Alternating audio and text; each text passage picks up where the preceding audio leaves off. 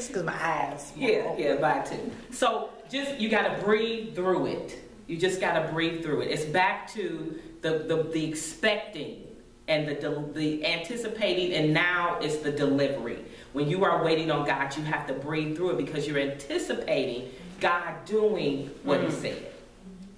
So you've gotten ready. You're the mother that's gotten the baby room ready. You've gotten clothes. You might have even had a baby shower because you are anticipating. Now you've gone past expecting.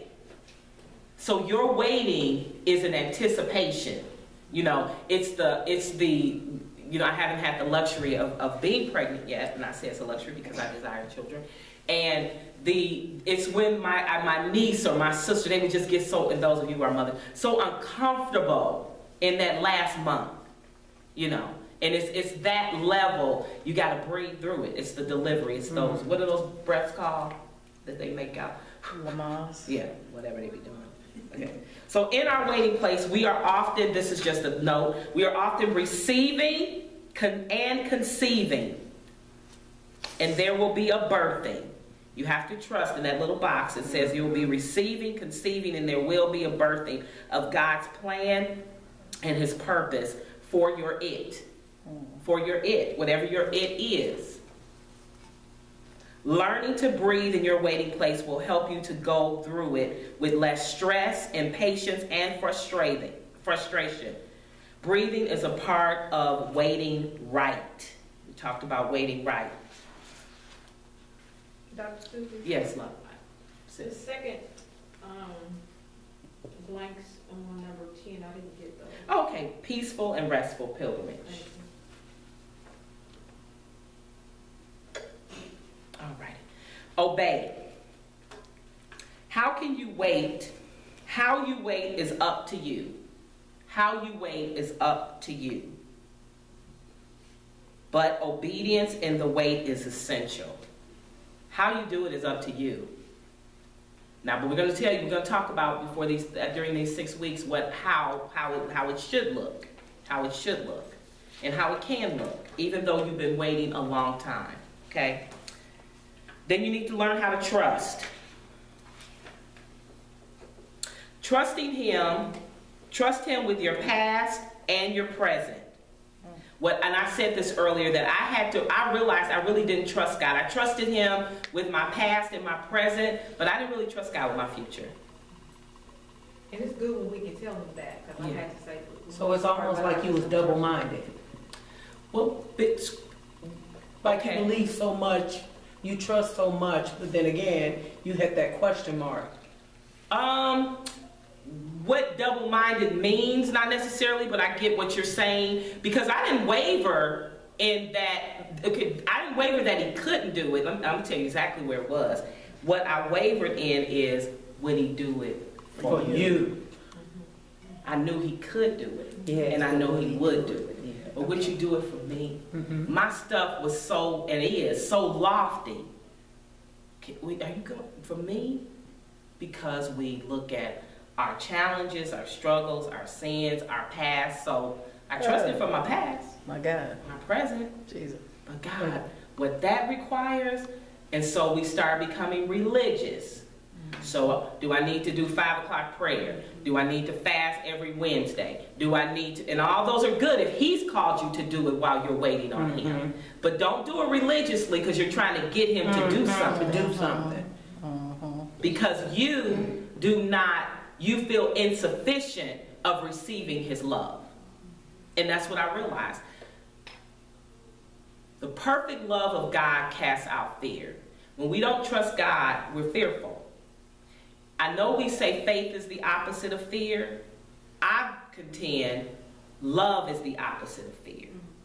Because once I started letting God show me His love for me, I ministered differently. I talked to people differently, because as hard as I was on myself is how hard I was on other people. Because I didn't receive His love. I didn't understand His love. I didn't accept His love. And so when we do that, and we could feel like we're double-minded, you know, sometimes you feel like that, sometimes you don't, right? But if you grasp his love and he really does have a purpose and a plan for you, and your desire is to please him, even when you miss it, God, please help me, please. I don't want to do this. I don't want to treat people like that. I don't want to talk to people. You know, whatever it is, you just keep coming back. Didn't she keep coming back? She kept coming back. Said she wearied him. He said, I got to do something. I got to do something. I say this all the time. If God will do what pigs ask him to do, why won't he do what you ask him to do? He did. They said, don't send us back to Hades. We don't want to go back there. We don't want to go back to the abyss. Don't send us back there. Okay, go into the water. We are worth more than pigs, right? A little lower than the angels, right? I think that's what he's told you. Yeah, so, okay, we're going to get through this, y'all. As much as we can. If not, we're here. So, trust. We must trust him. We must trust him. When we do not trust someone or something, obeying is very difficult. It's difficult. We do as we are asked, expected or told out of obligation, but not love and honor. So we will do things out of obligation, but it's not love and honor. We're just doing it because we're obligated to do it. But we want to do what we do because we love God and we want to honor him. And so in our waiting, God, I'm waiting because this is what you told me to do. You know, it's waiting on the bus, you know. Because, you know, you're waiting on the bus, and because you get anxious, is the bus running late? Man, I'm going to miss my next appointment, you know. So you run in the store and whatever, or, man, I got to use the bathroom, but you know you're supposed to be waiting. And, you know, so all of this. But most of the time, our anxiousness comes because we haven't prepared. Because had you done what you're supposed to do and use the bathroom before you got to the bus stop, we left the last building, you wouldn't be out there doing the dance, right? And then you miss the bus. And then you miss the bus.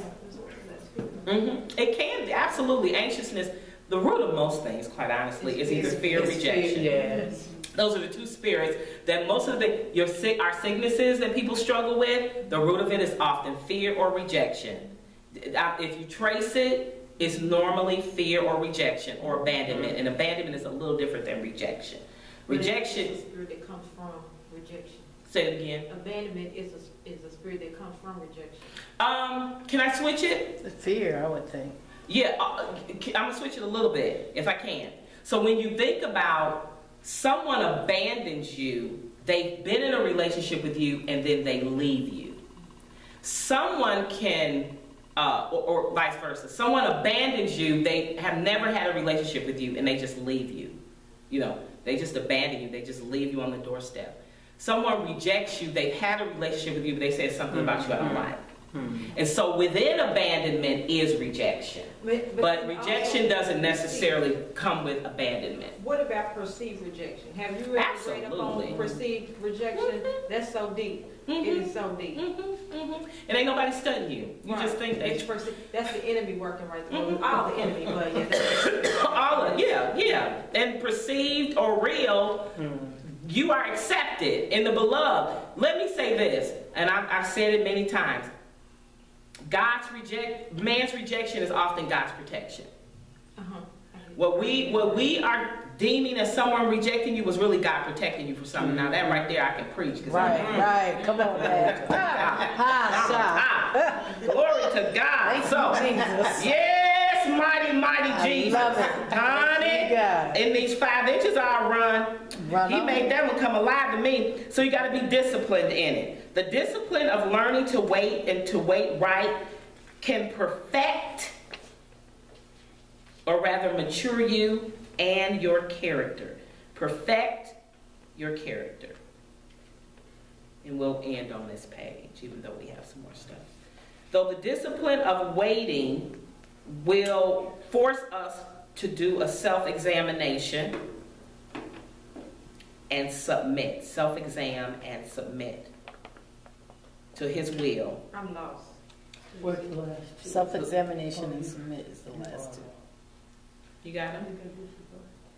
The first sentence says, the discipline of learning to wait right, can perfect or rather mature you and your character. Through the discipline of waiting, We will be forced to self-examine and submit to his will, or we can or will choose to continue on and do it our way. Either way, waiting will be inevitable. A place and a choice of surrender is what's best. I'm sorry, when you're talking, I just start thinking about stuff. I know, it's okay. Awful. It's okay. I'm sorry. And we will finish page 3 next week. What I do want to say about this as we talk about submitting and surrendering, I just want to read this, but we will pick this up next week. When we're talking about submitting to God and surrendering to God, 1 Timothy talks about being content. And I want to make sure that people understand that contentment is not complacency. Being content is not complacent. And to be content is actually a place of strength. It's a place of strength. When you can learn, it's a learned behavior. You just don't wake up and you're content. You have to train yourself to be content. That's why things can go be crazy around you. And you can come in and you're just as calm because you learn to be content. It's an inward peace that manifests outwardly. And it's contentment is attractive. You know, people are like, dang, you're so calm. You know, and I'm not talking about the fake calm where everything on the inside is raging. And you just got that fake smile on your face. But it's real. It's real. And so I want us to practice contentment. In the midst of everything that's going on in your life, just breathe. Took the word right out of my mind and head. Just breathe. And we're going to learn and practice this week waiting on God in contentment. Okay? And trusting him in what that looks like. And when you get a chance, read what 1 Timothy says about contentment. Godliness with contentment is great gain. Godliness with contentment is great gain. Godliness ain't got nothing to do with your skirt being to the floor and your collar being to your neck, okay? Godliness with contentment is great gain. Having a God concept, a God way of thinking. With that contentment, trusting he's with me. He loves me. He knows what I'm going through. You know, why I'm tripping. Hallelujah. Hallelujah.